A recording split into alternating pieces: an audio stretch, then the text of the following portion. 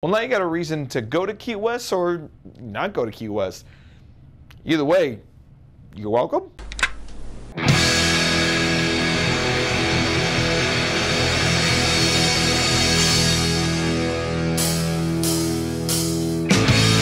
What's going on, everybody? Mark Conway with your MHN Horror Fact of the Day. Today's fact is part of a new segment called Horror Nouns. Like anybody who watched Sesame Street, a noun is a person, place, or thing. That's what I'm going to talk about. Weird horror people, places, or things. Today's segment's a little both.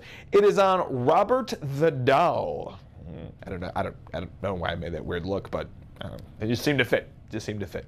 Unlike this shirt, which does not fit. But before you get to that fact, if you could be so awesome to stab that like button, smash that subscribe, and click that little dingy bell to be notified every time we drop amazing content right here on MHN. And hey, if you've already smashed that subscribe button, go ahead and smash the share button. That'd be awesome too. Now back to the fact. Back in the late 1800s and early 1900s, there was a gentleman named Robert Eugene Otto, also known as Gene. Robert grew up in a very, very wealthy family, and they had several different servants that were around helping out throughout the house. And one of Robert's nannies was a practicer of the dark arts. Practicer? Yeah, practicer. I'm gonna go with practicer. That's a word now. She practiced hers.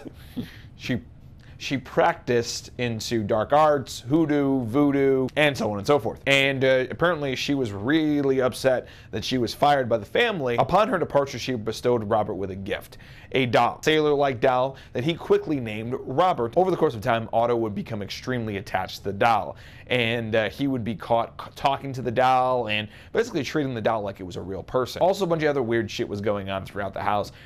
Things were moved around, people were even attacked. Things would get broken, and Otto's general odd fucking behavior towards the doll. Even as Otto grew up, he never got rid of the doll. He always remained next to the doll. Very, very creepy situation. The doll stayed by his side until his death in 1973. But it didn't stop there. The doll still continued to fuck with the family for many, many years after that, and fucked with anybody who came into the house. The doll stayed in the house until 1994, when it was donated to the East Martello Museum in Key West. And the doll is still in that museum to this day, with a bunch of warnings saying don't photograph the doll, don't let the doll out, and don't disrespect the doll, and actually apparently he's still running a fucking muck in the museum.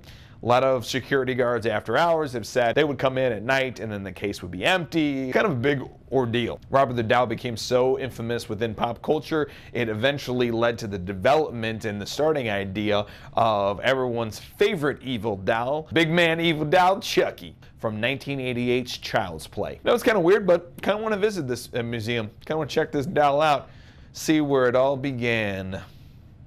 Be cool. It'd be cool. And that has been your MHN Horror Fact of the Day, and I have a comments challenge for all of you. What is one real-life story that inspired a horror movie that you love, and why? I, of course, will pick the very best comment, and that person will choose a future topic for a future episode of MHN Horror Fact of the Day. Thank you so much, and I will see you all next week.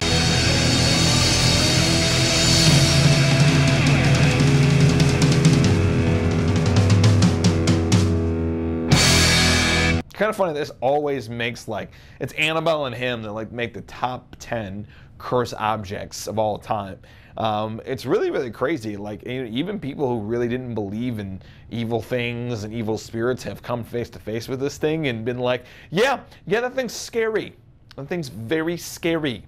So yeah, I guess I got to plan a trip to Key West, go check this out. And who knows, after this fact, you may want to as well.